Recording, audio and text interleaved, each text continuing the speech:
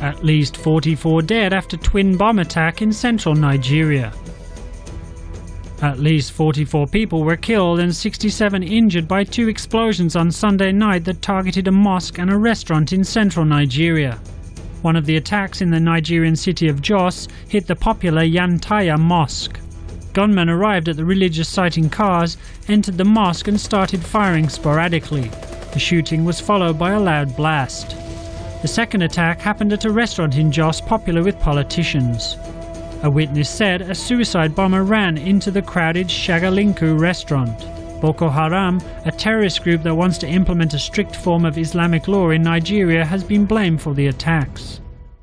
Leave an insightful comment on TomoNews.net and you could win up to $500 every month.